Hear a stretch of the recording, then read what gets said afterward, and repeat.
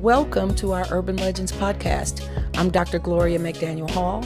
I've been a teacher, a principal, and assistant superintendent, all within urban schools in Chicago and around the country. Our Urban Legends podcast is a forum for sharing ideas, strategizing together, and supporting each other as we dismantle the deficit narratives sometimes associated with urban education and discuss where and how amazing work is being done. Good morning. How are you doing this morning? I am so excited about the opportunity to speak with you because when I got the chance to work with you, you actually were one of the highlights or the people who I could not wait to see when I was at work in order to get new ideas. You were always filled with new ideas and new resources for us as principals and as directors in the charter school company that we worked for before. How are you this morning? I'm doing well, Doctor. I'm doing well, and thank you for the lead up. I certainly appreciate it. I'm humbled by it. I just, you know me, my focus is children and families and communities. And I got it honest. I got it from my mother and my father and my grandparents. I come from a family of educators, a group of people who believe that our work on this planet is to serve and to leave it a better place. And so that's how I see my work. And so anytime I'm sharing anything, I feel obligated to do so. So it's an honor and a privilege to be here with you. That's amazing. So typically, this is the first time before I was going to speak to you, I didn't have like titles for my segment.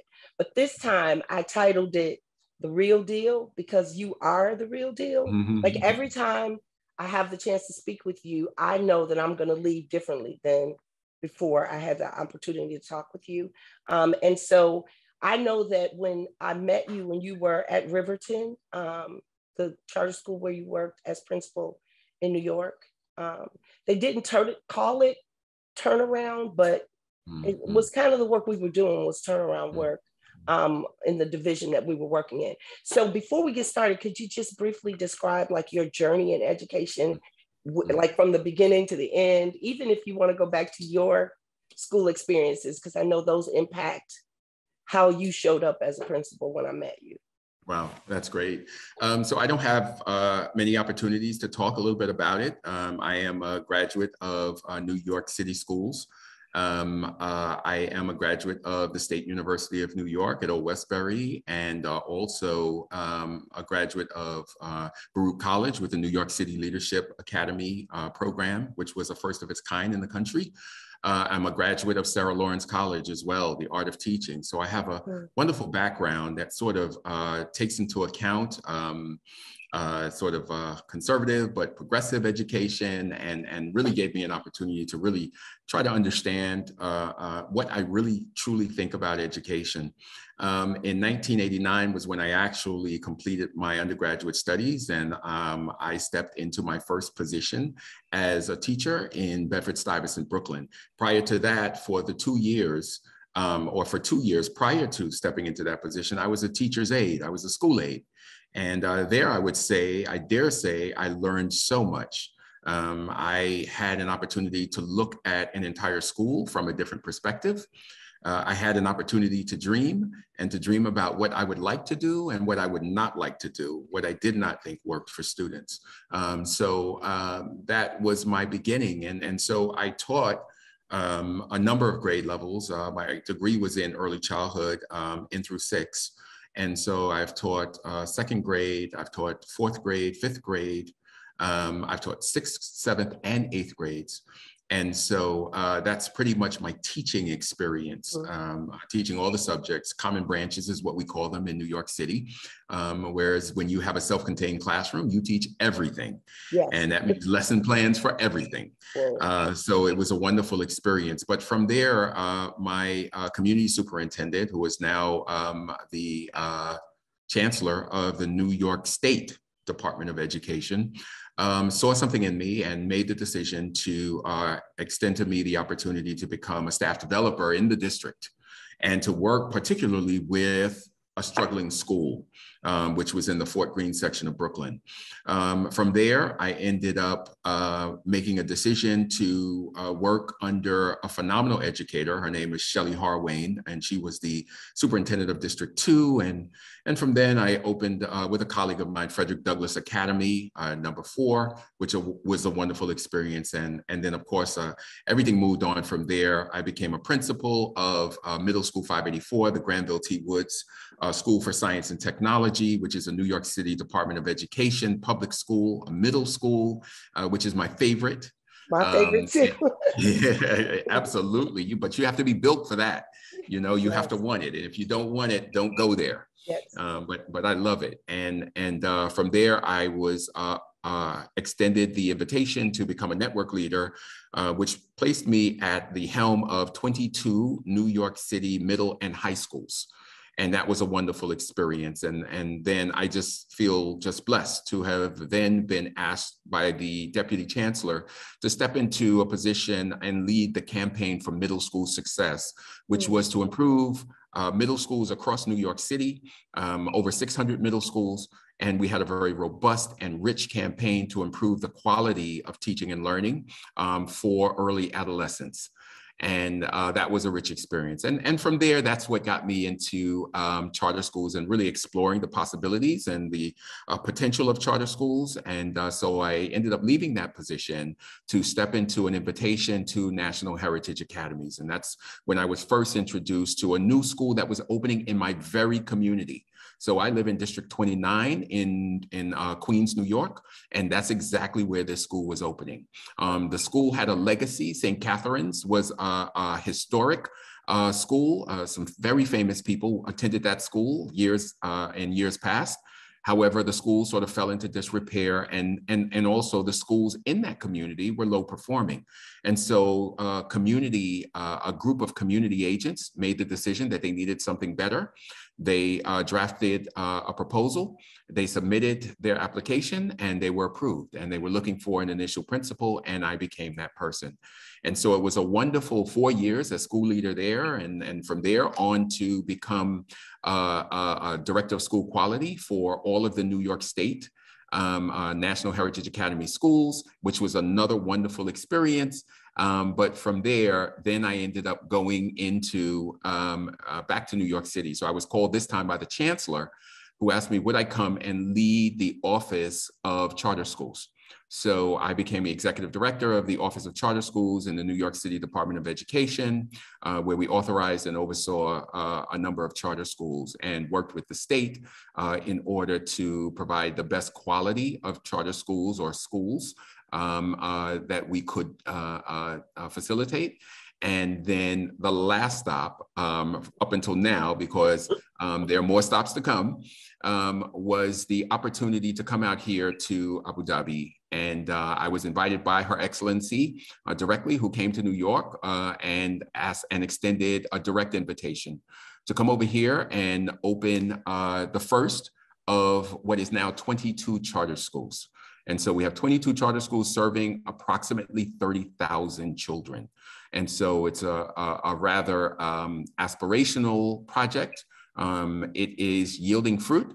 And, you know, I'm just blessed and happy to be a part of it. Sorry for the lengthy, yes, but I've been around for 34 years. I've been around for 34 years. And you deserve lengthy. So one question that I don't have on our list that we talked about is, what do you see as the difference, or is there a difference in, say, middle schoolers in New York that you worked with, middle schoolers in Abu Dhabi? Do you see, are the children just basically the same? Like, is it the same things they're struggling with that we were struggling with? The same? Yeah. Absolutely. It's the same. It's no different. And it's I try to convince people that it is the same no matter what. So if you're talking about parent engagement, we run into the same challenges. If you're talking about standards, unpacking standards, looking at the official curriculum and trying to effectively run through what it is you want students to know and be able to do, how will you know they're able to do it? What will you do when they're unable to do it or they exceed what it is your expectations were which is the enrichment portion, it is the same challenges. And so with regards to the middle schoolers, developmentally, that is the focus, right? How do you ensure that those who are facilitating learning for the early adolescents, that they understand what they're going through developmentally? And so that is an extremely important piece. And so it is the same there, where their bodies are changing. They are questioning everything.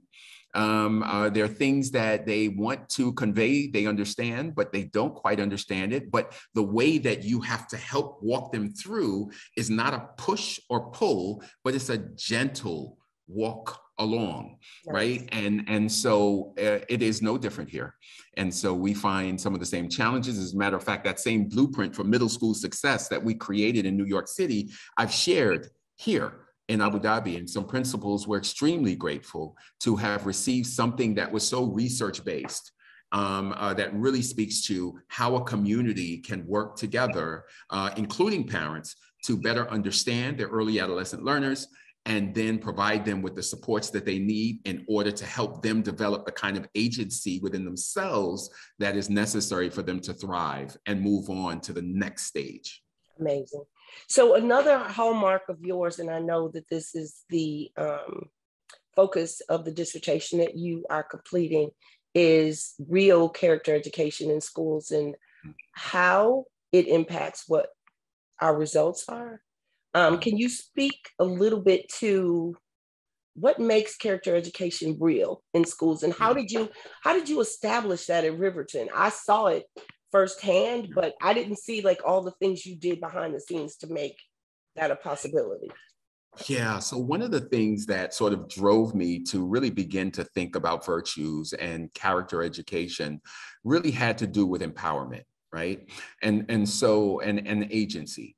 And so we find in many of our schools, we as adults, those who are directly charged with improving the quality of education throughout our schools, we feel as though we have to design the program, we have to deliver, and then we have to assess, right? So we do everything, right? And we just place it on the kid to do and to follow our lead.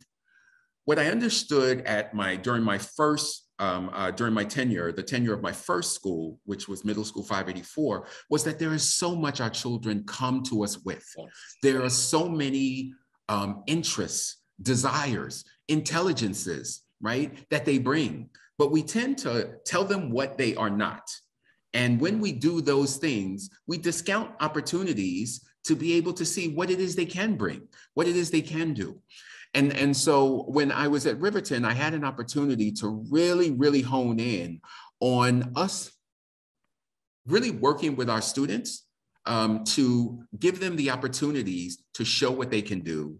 And the way that we did that was to equip them with tools. And so when we are talking about the virtues and developing those virtues of those character virtues of compassion, how to show compassion towards someone else, how to be empathetic, how to be an empathetic listener, how to persevere, which is a big one, right? Not giving up. These are all the types of practices that help to make an individual make it through those periods that become very difficult, that become very challenging, which we all face.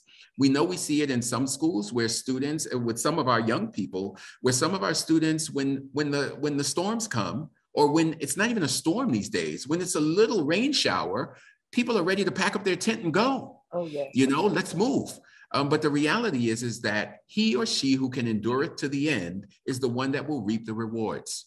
And so if we can help our students understand that storm clouds will come, that there will be challenges, these are some of the things that you can do in order to weather the storm and to move through, because tomorrow is another day, then we have done a great job of helping them just last and move on. Because very often what comes behind that midnight, right, is light.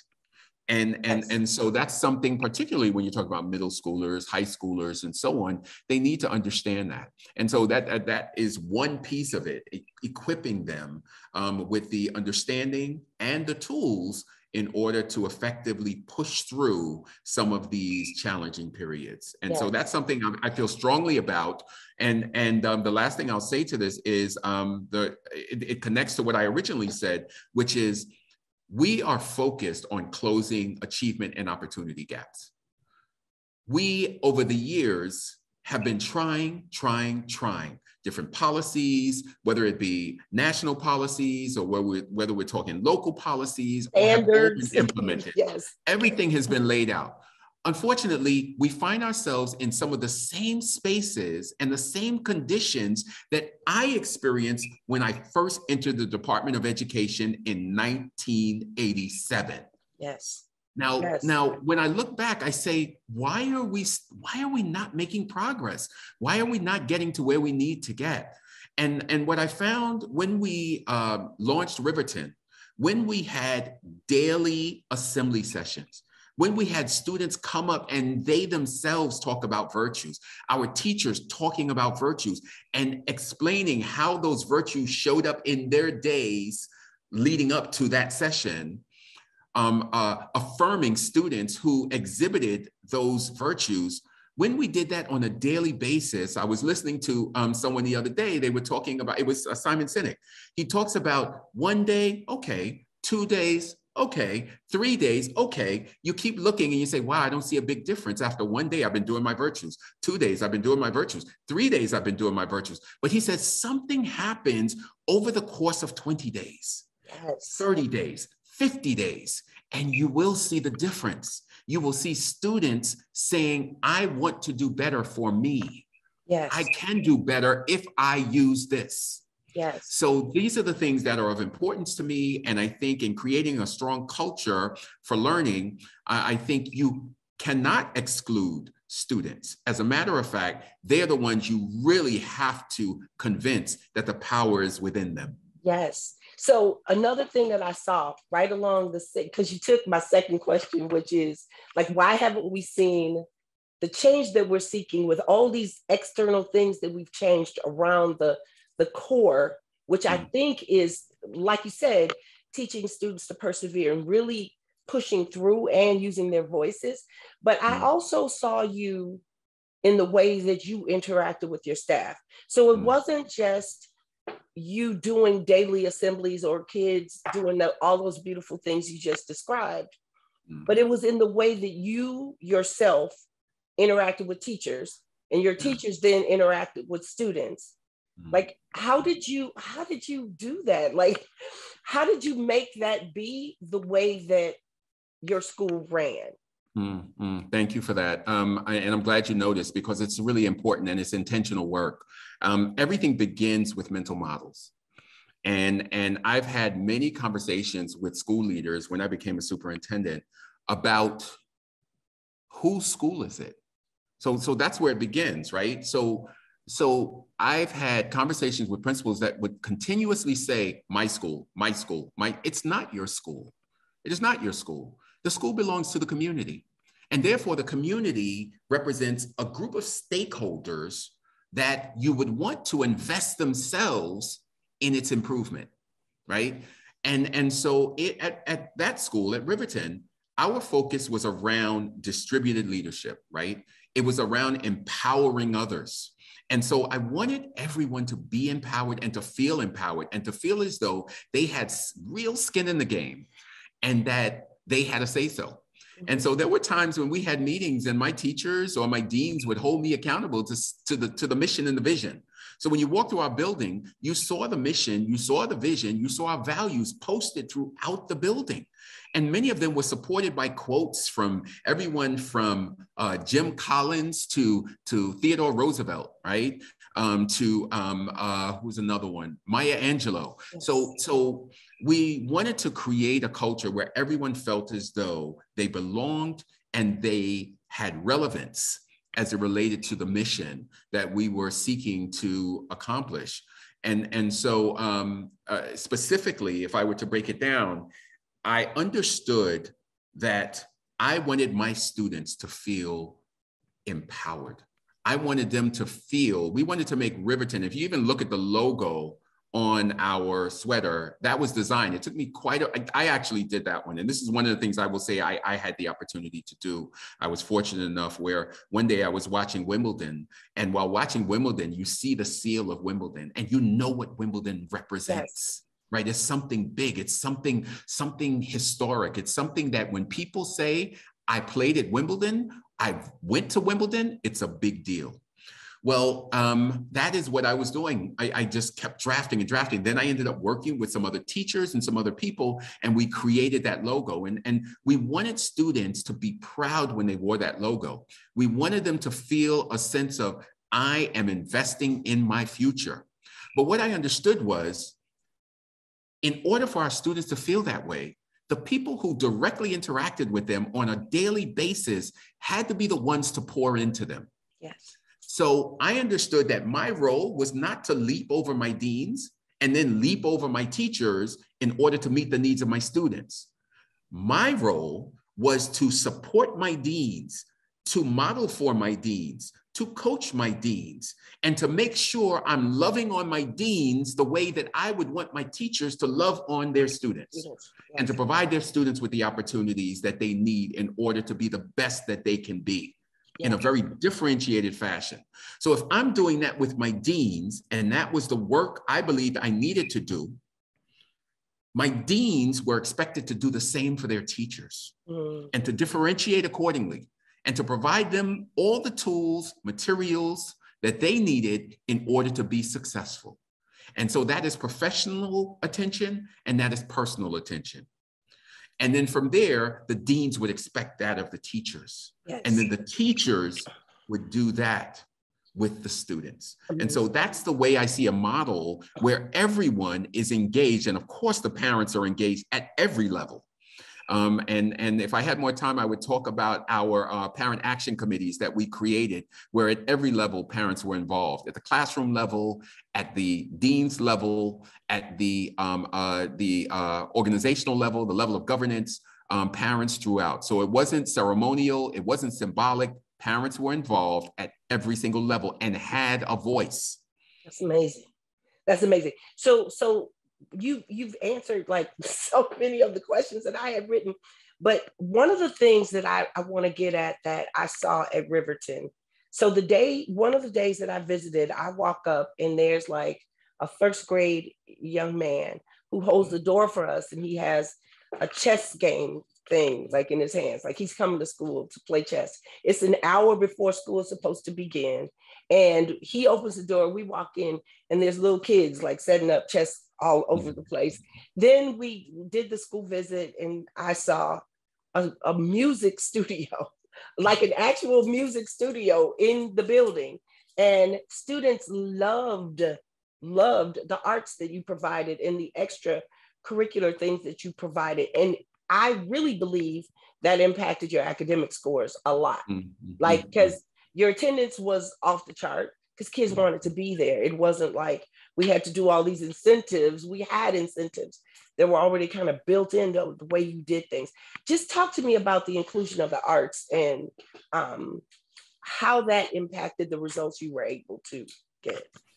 Yeah, so I often talk about the arts. In particular, I talk about visual arts. And so there have been a couple of, one piece in particular that was written about me and my struggles in high school, just in school in general. And I always say that art is what saved me, right? And so art spoke to that intelligence that was within me that was just burgeoning and trying to get out. But in most circumstances, it was, how is Verone doing in math? How is Verone doing in reading? How's he doing in science and social studies? Oh, Verone is in summer school again.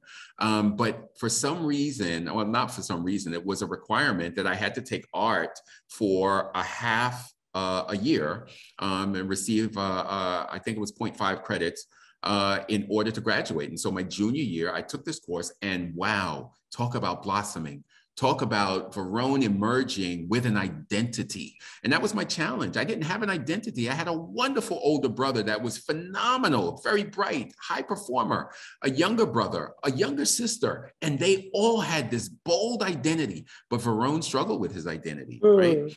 And so art is what gave me something. It's what made my peers in school start to see this work and had people ask me, can you design this? Can you do this? We have a class mural coming up. Can you do our class mural? And I ended up doing it. It's still in the building to this day. So this is what I wanted for our students. I wanted them to not be limited to these subject areas, right? But to have opportunities to be able to explore, to experiment, and to make a decision as to what is it that really speaks to them, and what is it that's in them that really just oozes out of them, yes, right? Yes. And so that is something that we did. And you know what's interesting? There are a lot of educators that say, but we don't have money for that. Well, I was very creative in how we used money, right? But I also understood that I did have my limitations. So this is, again, is what Dr. Comer talks about when he talks about the community, when he talks about the stakeholders of a particular community. The stakeholders are not just limited to those individuals who are in the building on the payroll. There are medical centers, for example, if your children need eyeglasses, if your children need health screening, whatever your children need, then you have a responsibility to go out and try to find those things, to find those opportunities, to find those resources. And so with our parents being stakeholders, they would come in and we had karate classes, right? They would come in and lead those classes. It was just my responsibility to find out, are you qualified? Are you bonded, right? Because we can't just have anybody in front of our children, right. And then to be on the spot to watch what's happening. Right. And so we took advantage of a lot of talent that existed outside of our building. And there are tremendous number of people that do that. And the Harlem Children's Zone, Jeffrey Cannon, and the work that he has done and continues to do, even though he is retired, he's still working. This is something that more school leaders need to think about. Yes, you are the principal of the school, but the school sits within a community. And in that community are diamonds, golden nuggets, and all kinds of items that can help you achieve that which you're attempting to achieve. Amazing. Okay, so last question, and I know you are really, really good with quotes and like things that you say or used to say to me that just like I had to think about it for months and months afterwards.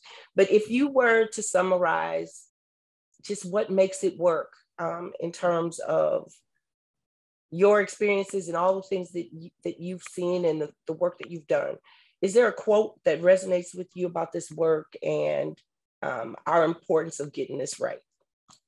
Yeah, there are a few quotes, and I'm going to say one thing that it was Maya Angelou who talked about virtues. So I'm going back to virtues, and It was Maya who said that of all the virtues, the one virtue that is above all virtues is courage. You have the courage to do the right thing at the right time for the right people. And so being a school leader, being a superintendent, you wrestle with a lot of sort of imbalances, right? And you know that I need to do this. However, I'm going to have challenges. My thing is this, and it was said to me by Frank Mickens, who was the famed principal of Boys and Girls High School in New York City when I was just emerging and just coming into my first principalship in Bedford-Stuyvesant, Brooklyn.